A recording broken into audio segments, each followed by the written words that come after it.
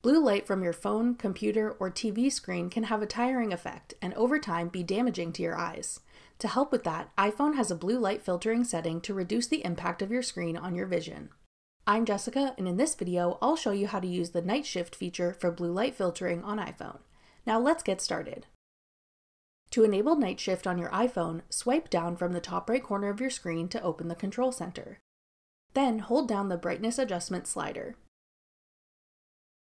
At the bottom, tap Night Shift. This will add a warm orange tone to your screen to filter out the blue light and reduce eye strain. If you like, you can schedule Night Shift to come on automatically at certain times of day. For example, you might want to use Night Shift in the evening into the early morning hours, but have it off during the daytime. To schedule Night Shift to turn on and off automatically, open your settings. Then tap Display and Brightness.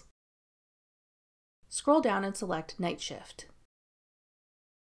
Tap the switch to enable the scheduled option. Then you can choose the times you want Night Shift to come on and turn off. Or pick the sunset to sunrise option. You can also adjust how strong you want the night shift effect to be by sliding the color temperature marker between less warm and more warm. I keep mine at the most warm setting for maximum benefit. Once you schedule night shift, it will automatically come on and turn off at the times you've set, but you can also turn it on at any time outside of that schedule using your control center as shown earlier.